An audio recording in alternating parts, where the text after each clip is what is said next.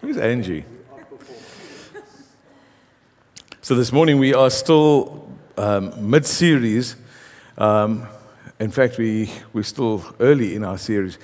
What I want to do is, what I'm trying to do during this year is to build this series towards becoming or being a prevailing people.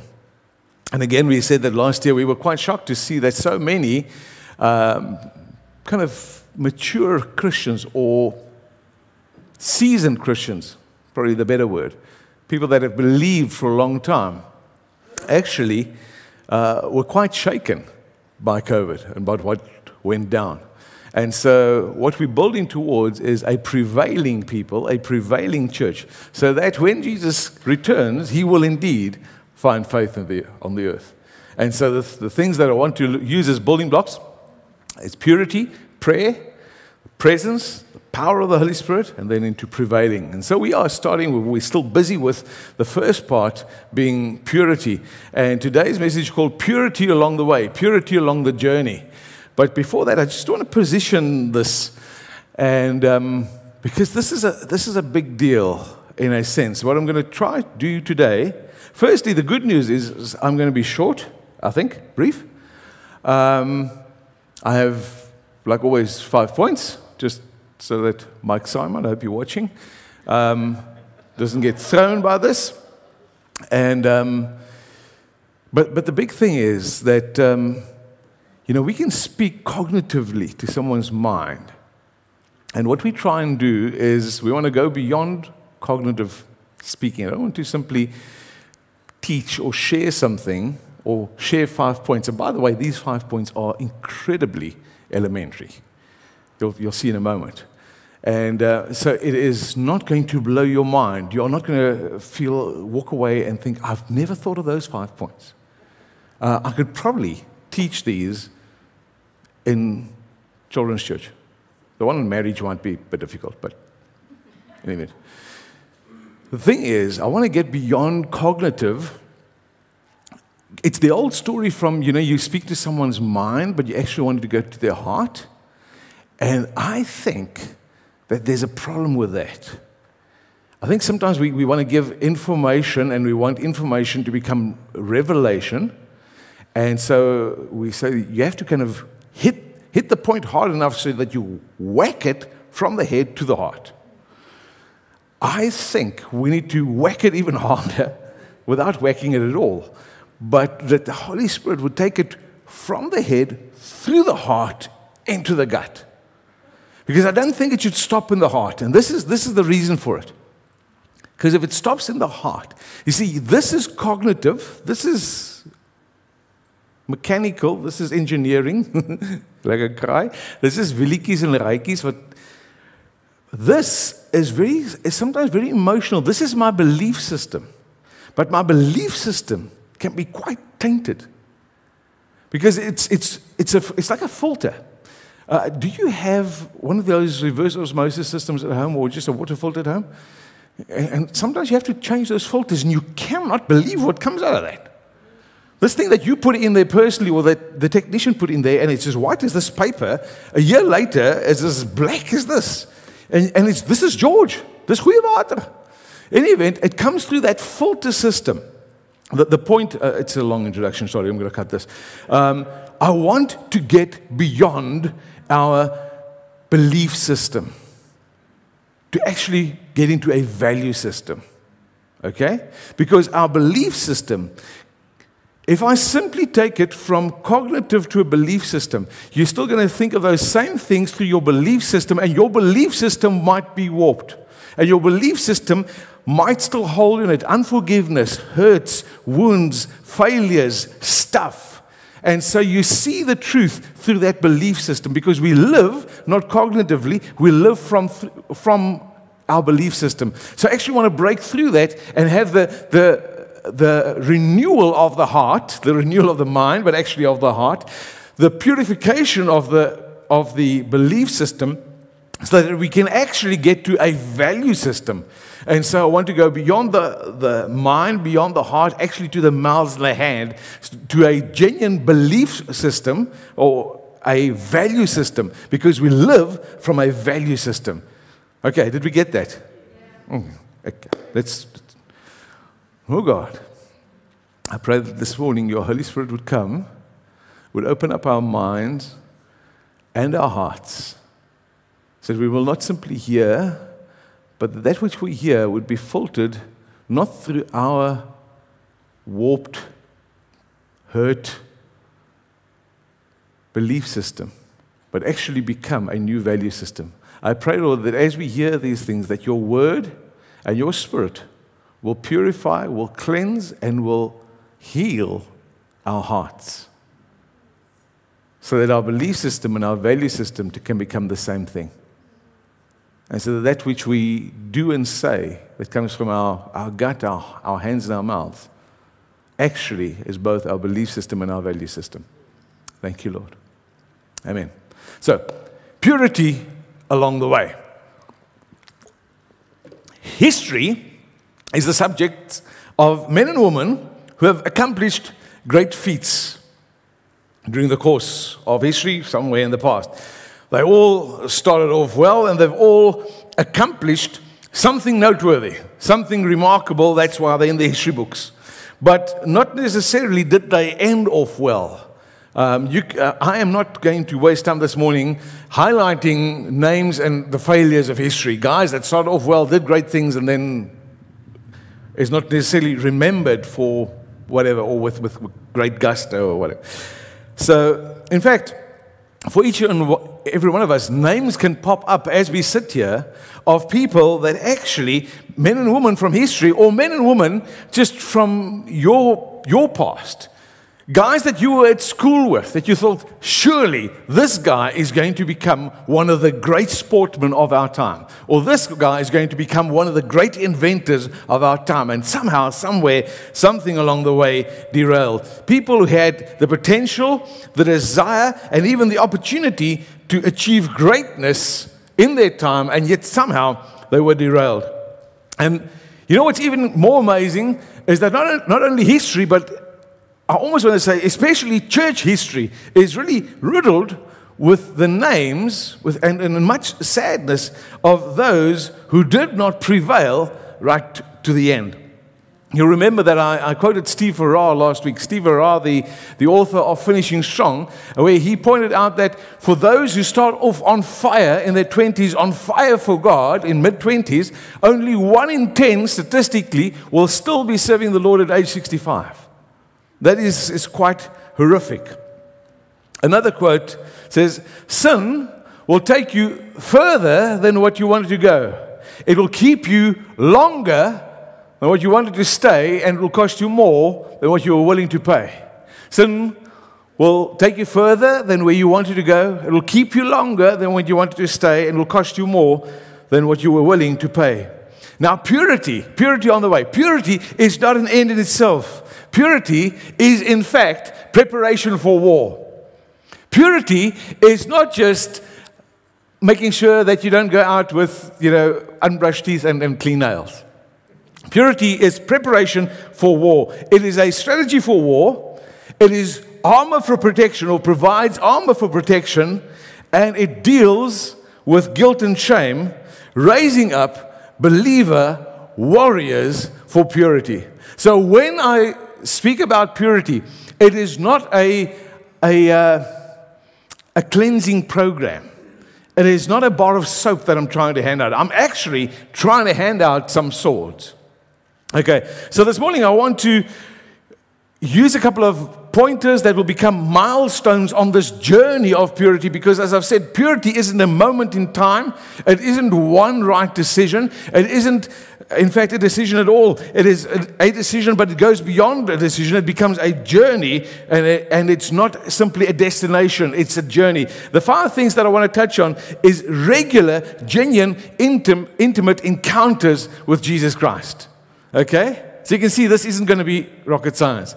Secondly, it is settled identity. Thirdly, healthy marriages. Fourthly, having real friends. And fifthly, actually being accountable.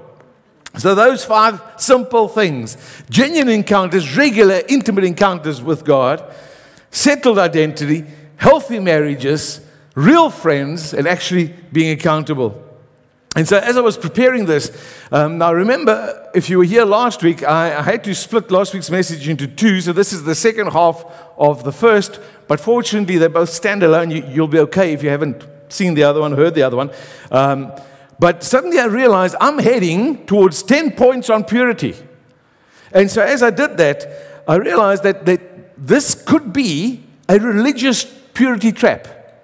Okay, hear what I'm saying. It can be the 10 points of do's and don'ts towards purity. If I tick these 10 points, I will live a pure life. Okay, in the good, classic Greek. It could be Hebrew. I'm not sure. The word is? Rubbish. Okay. So, the fact that I'm mentioning only the do's and not the don'ts made me feel better. I kind of felt, now it's not a rule book. Okay, so it's not a rule book because I'm only doing with the do's and not the don'ts. So it's not don't. It's not don't touch. Moenie raak nie, smaak nie, and all of that. But actually, it can easily become a do thing. And so if you mishear me, you can end up feeling that I'm producing a list of works towards purity, a checklist for morality, disguised religion, which it's not. In fact, I do want to equip and release male and female kingdom warriors of purity. That's the point. So let's kick off with regular, intimate encounters with the Lord Jesus Christ himself. As elementary as this may seem, it is both most crucial and most neglected. It is the most amazing paradox of Christianity that which is often most crucial in the Christian walk is often also most neglected in the Christian walk. And so last week I touched on Zacchaeus. And we showed that how Zacchaeus in a single encounter with Jesus could change the heart and the life and the future of this man named Zacchaeus. And so we can think that a single encounter is all that I need. And some are praying for, just give me one encounter. The thing is that a single hearty meal, a single proper good meal, I don't care if it's a 2-kilogram steak, might see you through the day. But it definitely won't be enough for a lifetime. And so in past week, I've been reminding us of the devotion of the early church. In Acts chapter 2, verse 46, it says, every day they continued to meet together in the temple courts. They broke bread in their homes and ate together with glad and sincere hearts. Acts 2:46. So there's the sense of every day, this regular, continuous meeting together, corporately and from house to house. And so the way our connecting one another with families, couples, singles, it's more than just a good idea. It's more than just a helpful suggestion. It actually has the potential to see you through, to impact your destiny. And so, by the way, regarding the way, we are doing a second wave. We've thought to be led by COVID. Why not? Everybody else is blaming everything on COVID. So we are not blaming it, but we are saying, well, if they can have a second wave, so can we. So we had the first wave of pairing and connecting people to walk together and to do Christian life together. And so we are doing a second wave because a lot of people were added to us, and some of the previous pairings isn't quite gelling for different reasons. So we are doing a second wave of the way within the next 2 weeks or so. Just look out for that. But we're still on the very first point of regular, intimate encounters with the Lord. One would think if there's one person that shouldn't have had or shouldn't have needed regular encounters with the Father, it'd be Jesus, because he was constantly in connection with the Father. He said, I never do something which I don't see the Father doing, or what I don't hear the Father saying. And so, yet we read in Mark chapter 1, verse 35, it says, very early in the morning, while it was still dark, Jesus got up and went to a solitary place to pray, as was his custom. Isn't that remarkable? The one who needed to pray so little prayed so much. In Acts chapter 9, we have the account of the conversion of Paul, then Saul. And it was probably one of, well, I think, the most radical encounter with God. If we're looking at single radical encounters, and obviously it led to his conversion, and yet he is the one, Paul himself, who keeps on writing back to the believers and back to every single church. And every time he picks up the pen, or every time he dictates to a scribe, he's pointing them back to Christ. He's encouraging them to have regular encounters. And so he says in Philippians, to the Philippian church, chapter 3, verse 10 to 12, I want to know Christ. I just realized this guy is fully saved. It's not like he's crying out for salvation. He says, I want to know Christ. I want to know him in the power of his resurrection, the fellowship of sharing in his sufferings. I want to become like him even in death, so that somehow I would also attain to the resurrection from that death. Not that I've already obtained all of this, but one thing, or have been made perfect, but I press on to take hold of that which Christ Jesus took hold of me for. So that's his chorus, that's his anthem. Regular, continuous encounters with a life-giving one. So ask yourself, as we conclude with this first point, how is my actual daily walk with God? How is my actual daily walk with Jesus? Not the one that I would like to have or that I think I have. Because you know what? Sometimes we can actually go days and I think sometimes weeks without reading the word for ourselves or by ourselves and actually intentionally praying ourselves. Sometimes I think without even realizing it.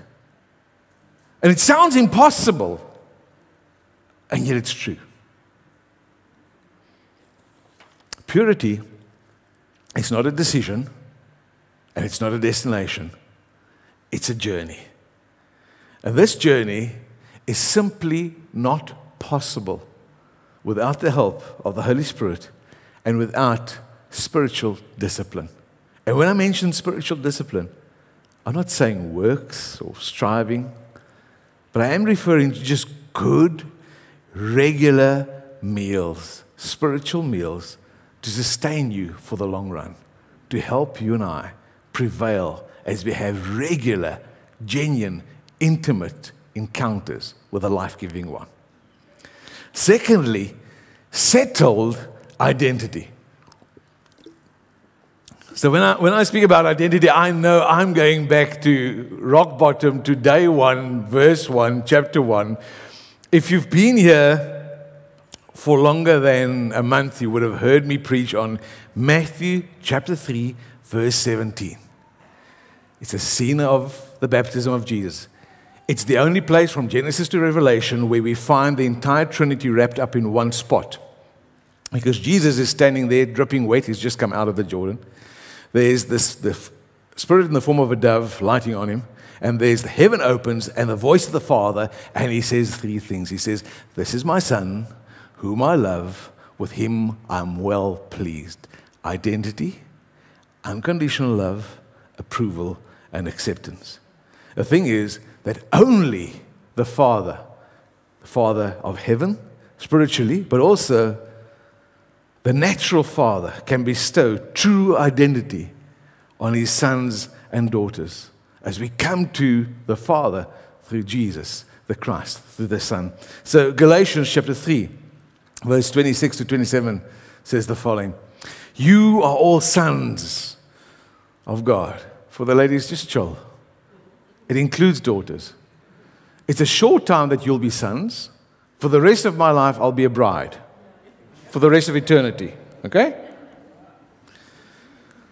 You are all sons of God through faith in Christ Jesus.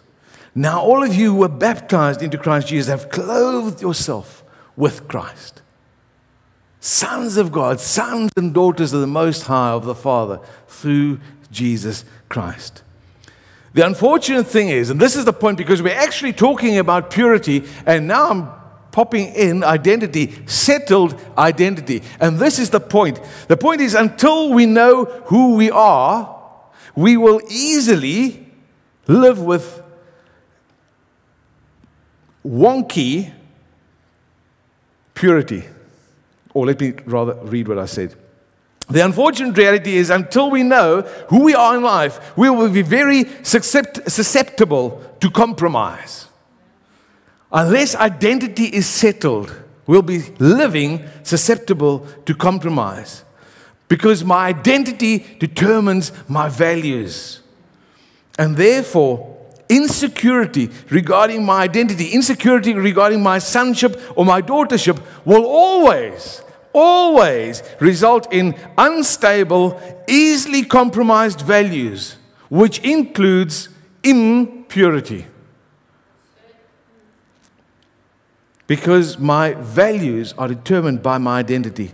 So fathers, our fathers here, fathers, please ensure that your own identity is settled in Christ.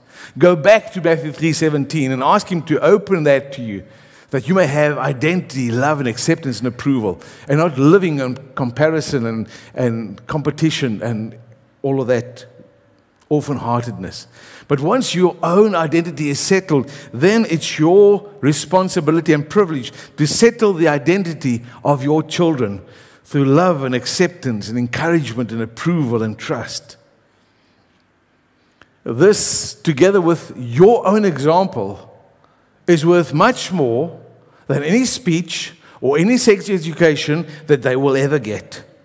It brings security to them when you are settled in your identity, and when you bring them into a settled identity of Christ, it brings them into security, which then in turn settles both their identity and their values. And once their identity and their values are settled, you have created an environment for purity to grow and to flourish. Moving on. A healthy marriage.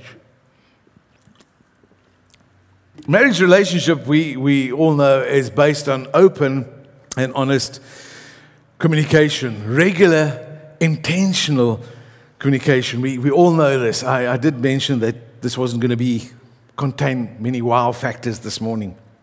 And so this is again not a marital crash course this morning, but please guard your marriage, because your marriage is a holy covenant before God. I had to take out some of what I've planned to say here because it was rated, but maybe in the evening service. So note this: infidelity doesn't just happen. It is a slow maturing seed, but once it starts to grow, it can shoot up really quickly. It flourishes in the soil of limited communication, harsh words, and disrespect to one another. It is well watered with time apart and inappropriate looks, conversations, and fantasies regarding third parties. It blossoms in the emotional state of neglect, rejection, self-pity, or offense. While entitlement, surely I deserve some happiness, surely I deserve that, while entitlement ripens it to lust. And now the only thing missing is opportunity. Proverbs chapter 6, verse 27 to 29. It says, can a man scoop fire into his lap without his clothes being burnt? I think it can get worse than just his clothes, because he's scooping it into his lap. Can a man walk on hot coals without his feet being scorched? So is he who sleeps with another man's wife. No one who touches her will go unpunished. And this, I know, speaks to the men, but likewise, ladies, keep a careful watch over your emotions. Because as much as men are stimulated visually mostly, ladies need to guard their romantic thoughts and their fantasies, ensuring that the only one to fill your emotional tank is your husband. ensure, ladies, that the only one to fill your emotional tank is your husband. Spouses, please treat one another with dignity, respect, and honor. With tenderness, empathy, and care. With romance, intimacy, and passion. Marriage is the only place where purity requires passion. Marriage is the only place where purity requires passion. If you're too passionate, you're not married, it's definitely not going to equal purity. Having real friends. Having real friends. It's really important for both male and female, for all of us. And yet somehow it's easier, or it seems to me, just looking at it, it seems to be easier for the ladies to have friends, to make friends, to have lots of friends than it is for the men. And so I think that's because it requires openness. It actually requires taking off the masks and the rest. So for the guys, I've mentioned real friends. I put that in there for a reason, just that word, real friends. Because just because the guy at the hardware store has sold you thousands of rands worth of power tools over the years, does not make him your friend.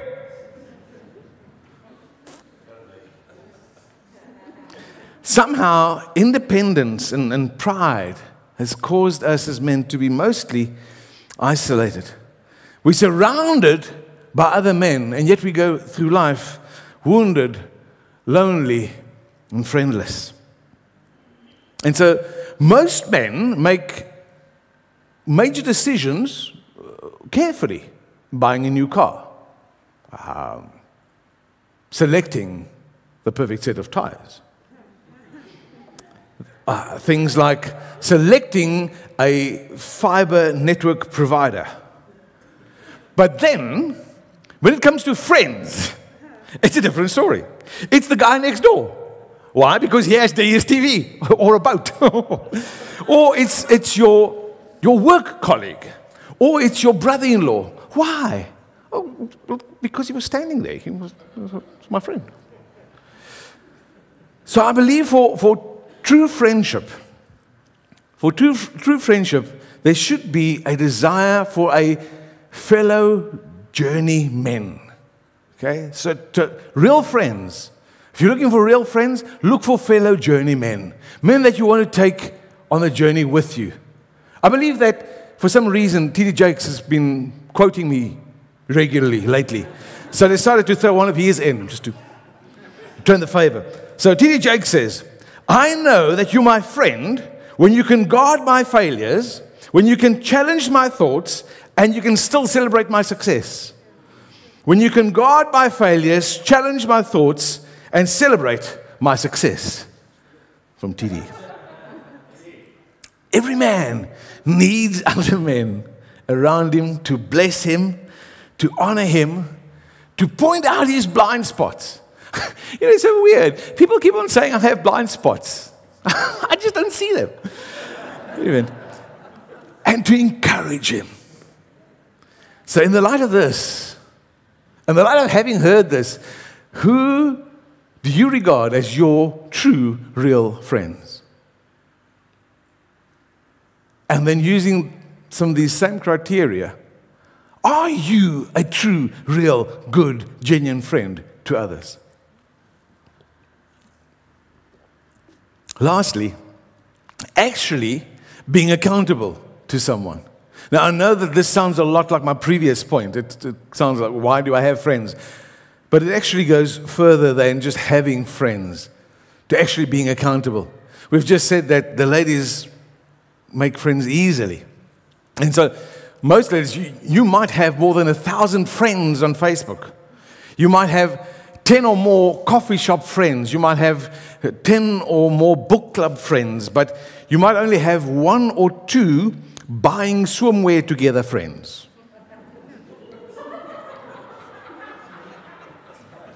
So these, aren't you amazed at my insight in the female psyche? I am. And these are the ones that you will open up to. These are the ladies that you will open up to regarding your marital status, regarding your concern about your husband's drinking, regarding your concern about your teenagers' dark thoughts or friends. For the guys, Baba, steel balls, and Big T are not the best choices to be your accountability friends. You are looking for someone that you can be open and honest and real and vulnerable with. Someone who has your best interest at heart, someone who will listen to you and then also speak the truth in love.